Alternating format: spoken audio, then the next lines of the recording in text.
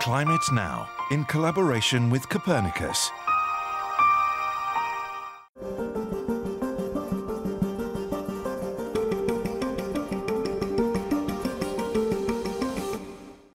Hello and welcome to Climate Now, our unique monthly update on what's really happening to our planet. Coming up in our report, we're here in the Canary Islands to investigate what impact volcanoes have on our climate. Volcanoes stop and we don't. We emit every year, every month, every day.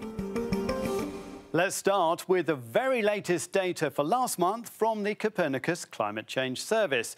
On a global scale, December 2021 was 0.3 degrees Celsius above the 1991 to 2020 average, making it the sixth warmest December on record. Here in Europe, there was a striking contrast in temperatures. And you can see that on this graph, that Western and Southern Europe were much warmer than average last month. So much so that Palma in the UK hit a new record high of 16.5 degrees on New Year's Eve. Then across Scandinavia, the Baltics and northern Russia, it was colder than average. Sweden had its first colder than average December since 2012.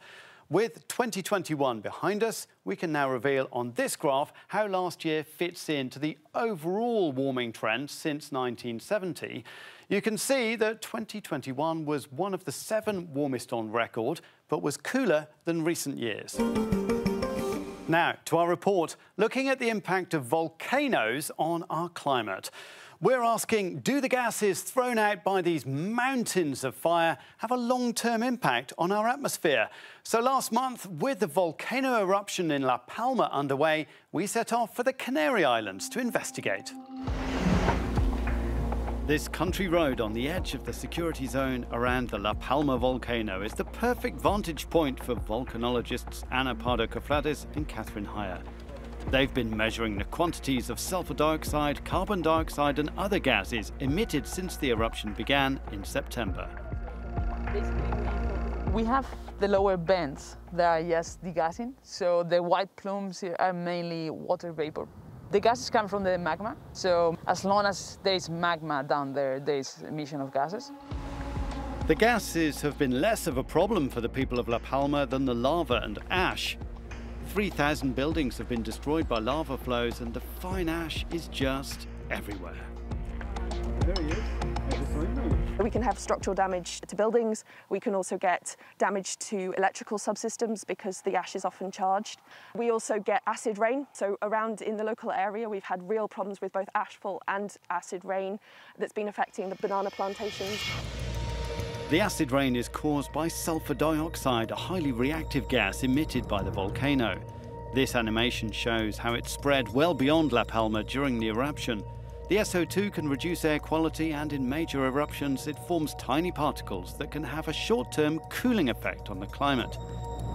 But what about the carbon dioxide from the volcano? How significant is the greenhouse gas emission from La Palma? On the island of Tenerife, scientist Omar Garcia spotted a spike in CO2 during the eruption. Carbon dioxide concentrations have increased very significantly, but it should also be emphasised that it has been very localised and over a very short period of time. At its peak, the volcano was emitting as much as 3,000 tonnes of CO2 per day. It may sound like a lot, but compared to human emissions, it's tiny. If we compare this value with, for example, the emissions produced by air transport, which account for 330,000 tonnes per day, the emissions from a volcano as small or medium sized as La Palma can account for 1/100th of the emissions from the aeronautical sector alone. It is absolutely negligible. In fact, the CO2 emitted by all the volcanoes worldwide combined is under 1% of the emissions from humans. The volcanoes have been around for longer than we have been. And climate change didn't start until the Industrial Revolution. So I don't think we can blame the volcanoes about this climate change. That's all we have time for. You can read more about climate change on our website, euronews.com/climatenow. And I'll see you next time.